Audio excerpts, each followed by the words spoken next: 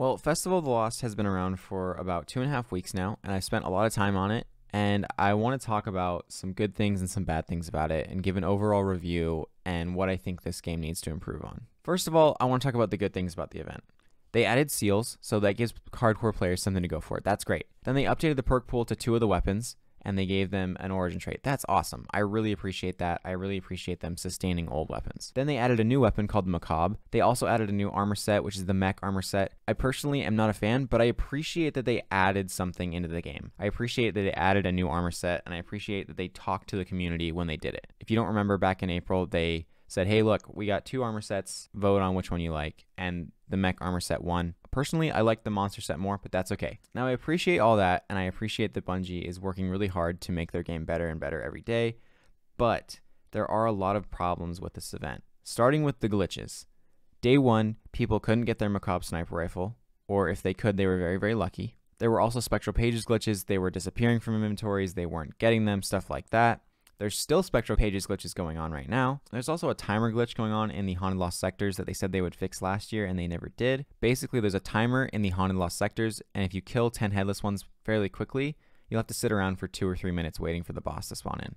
That's frustrating. They said they were going to fix it last year, and they never did. There's also a very major glitch going on with the horror story. According to DMG, this weapon was never meant to spawn in. I don't know why it's in Eva Levante's inventory. It seems like it should be spawning in if it says that it's available in her inventory. I realize that glitches are in some way uncontrollable because they just kind of happen in the coding. Like, some weird things can happen very, very easily. And I'm not a dev, I'm not a programmer, so I don't understand all that. And they're probably way more complicated than I would think. But being that you have a full year to kind of figure those things out, it seems like we shouldn't have too many glitches. Now, I realize that their team isn't dedicated to Festival of the Lost every single freaking year, but they have like some people dedicated to it. So it seems like there would be a lot less glitches than there have been. Then I want to talk about candy bags and masks. The candy bags are kind of useless. The purple ones give you purple world drops and the blue ones give you blue world drops. So ultimately, for me as a player, candy is useless. There is no point to candy because I don't want those world drops. Sure, they give me a few legendary shards if I dismantle them. I think a good way to fix this would be to make the candy bags a little more expensive and you're guaranteed a weapon drop from this event. I think that would fix it. It would make them useful and it wouldn't seem like a convoluted, stupid system. Then I want to talk about masks.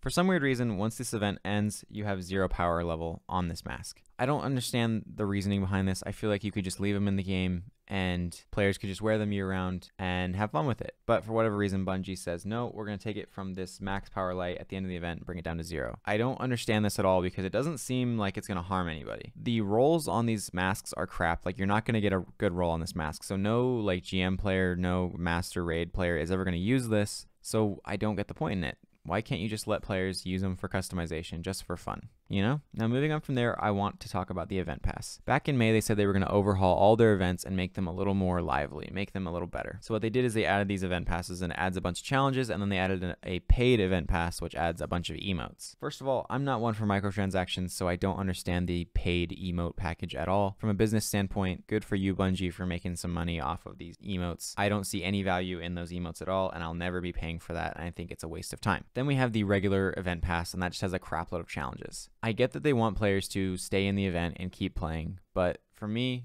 it just adds a lot more time that I have to put into the event. It adds a lot more of a grinding factor. I don't want to sit there and have to play 20 Crucible matches. That doesn't have anything to do with the event at all. I get that I'm getting Spectral Pages, but that's about it. If these event passes were solely focused on like activities in the event, I get it. But there are some challenges that make you go play other activities that have nothing to do with the event, and I think that's frustrating, and I don't like that. And lastly, I want to talk about Haunted Lost sectors.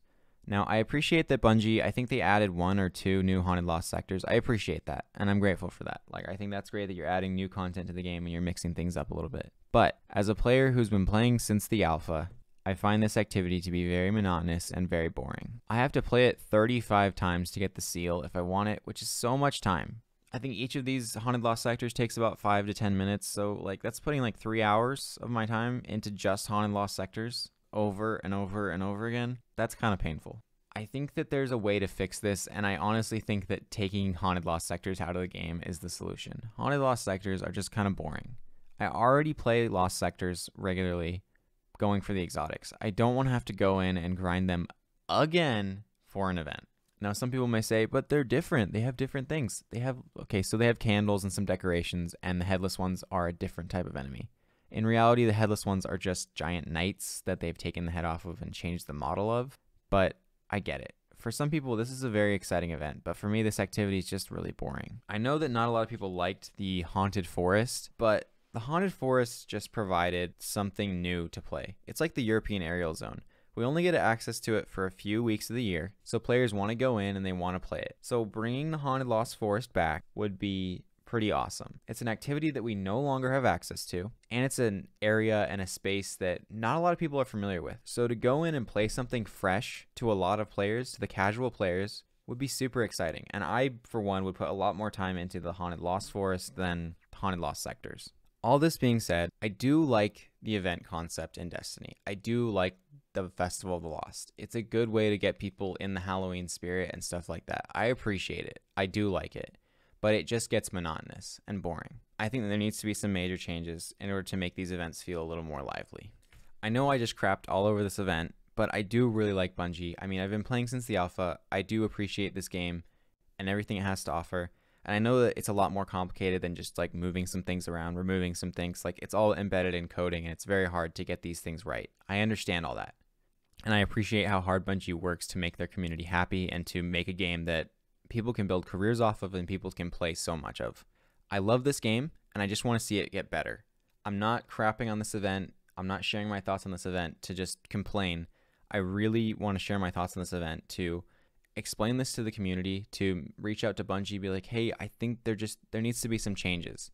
And I think Bungie recently has seen this because a lot of people aren't too happy with this event. So I think, or I would hope, that next year this event is going to change quite a bit and be something that people really want to play.